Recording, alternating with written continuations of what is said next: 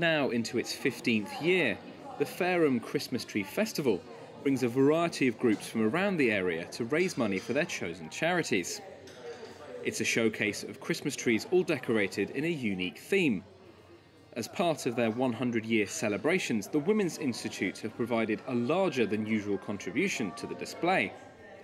Janice and her husband organised this year's event, and she told me a little more about the group's increased involvement.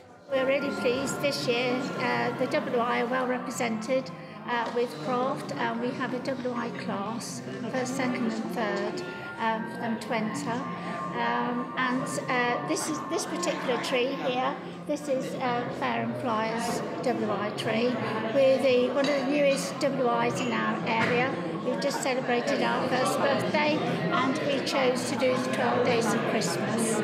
As you see, crafty, we've been knitting like mad since October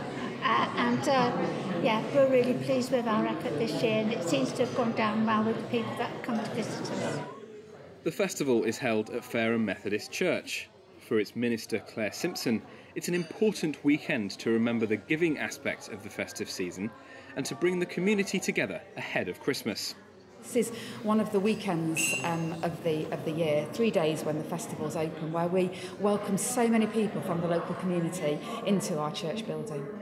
So that's brilliant, and that they come in and they see the church building, they see it so beautifully decorated with all of these trees, and we hope to see them again at other events and services that we've got over the Christmas season.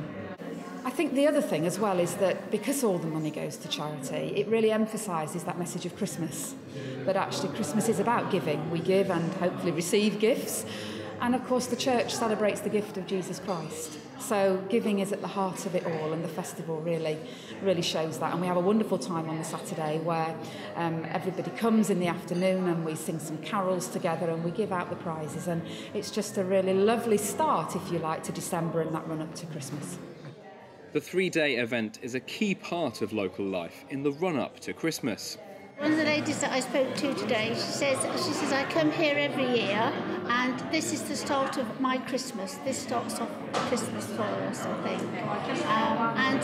Being a community event, I think it's a very good social idea.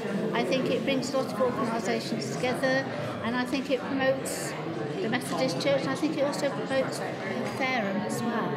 And this is the slightly less commercial side, I think, of Christmas, particularly with the children that are involved as well. Ben Trepess for That's Solent.